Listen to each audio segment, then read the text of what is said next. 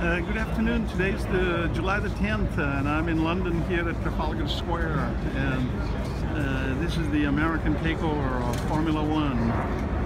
Great marketing job, fan experience, and fan fest, all combined together. Not quite there yet, but not like baseball or football, but it's getting there.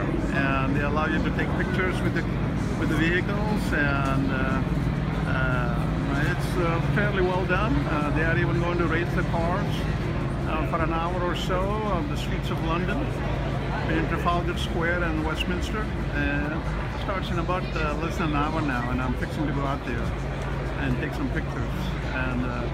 But this is an American takeover, and that's what the new owner said, that he wants to make the racing about the fans and their experience, and not so much about the drivers yakking constantly. And talking about yakking, I'm going to let the camera do the talking here.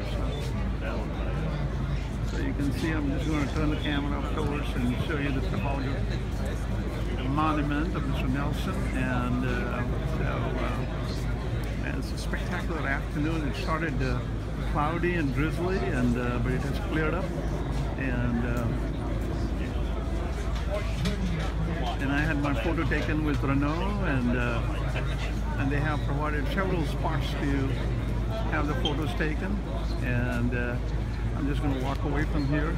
And they have some learning centers for kids, not that good as we would have in America, but they're getting there. Mr. Era of Eccleston is over, and thank God, because he ruined this Formula One.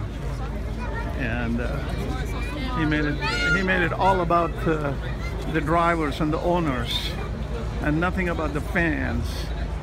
And I'm going to Silverstone this weekend, and so hopefully we'll try to get the most out of it. The merchandising is poor still, but it's getting there. C'est la vie.